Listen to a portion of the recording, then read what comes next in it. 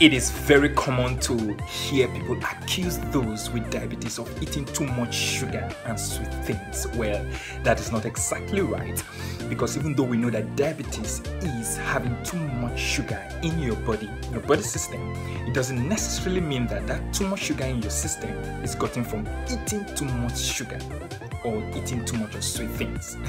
Now, there are several causes and risk factors of diabetes, from hereditary, meaning you're born with it, to genetics. There are some infections, drugs that can cause diabetes, and pregnancy can cause, and there are some risk factors like sedentary lifestyle and obesity, several causes and risk factors. But eating too much of sugar and sweet things is not a direct cause of diabetes.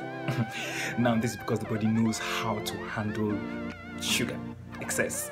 So the next time you see a diabetic, don't be quick to blame them or accuse them of eating too much sugar. Take charge of your health and happiness.